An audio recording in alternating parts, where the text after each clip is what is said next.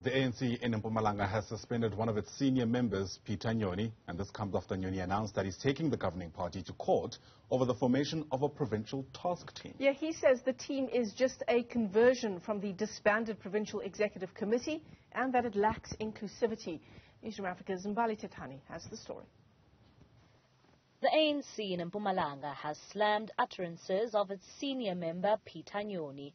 This follows his dispute over the newly formed provincial task team that is tasked with the responsibility of taking the province to an elective conference this month. Nyoni demands that the task team must show a mixed representation of Mpumalanga ANC role players. Nyoni is since set to challenge this matter in a court of law. Where we are, we felt that NWC has done well, but in him contesting who is appointed in the task team. You see, all of us who have joined the ANC voluntarily so, and we did not expect anything, no personal gain, nothing. Who is Peter Nyoni to say he is a better leader and there are other better leaders? Which tool did he analyze their performance? Because where I am, he's been expelled before from the ANC. He's been removed from one department to another due to the failures.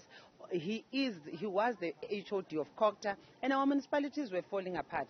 So he's not focusing where he's deployed, where he's supposed to make an impact, and he's busy insulting the very same organization that has deployed him to work with us. So where we are, we're saying we have suspended his membership. He must respond. Why not? The ANC in this province says Nyoni's disputes have no leg to stand on. I'm not sure when he says it's a mere conversion, what does it mean? Because before the ANC, all of us were equal.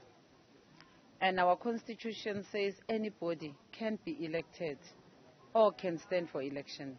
And here, this task is given squarely to national body to appoint a provincial task team, if it's a provincial. If it's a regional, the province will appoint. So I'm not sure when he says it needed inclusive. Inclusive from where? From what?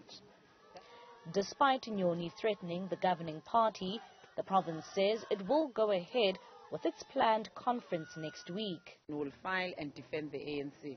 But also, we are emphasizing this, that he lost the last time, I think it's a year or two, in court. We never enforced the decision of the ANC. If he loses now, surely we must enforce the decision to say, those that are taking the ANC to court and losing, we must recover the cost of the ANC. So we should attach some of their properties so that it is a lesson to them, because the ANC doesn't have money, but it kept on going and defending itself from members of the ANC that want to bully the process so that they can be in leadership. Nyoni has leadership ambitions at the conference. He has his eyes set on becoming the next Mpumalanga ANC chairperson. For Newzroom Afrika on Channel 405, I'm Mbali Thethani in Bethal in Mpumalanga.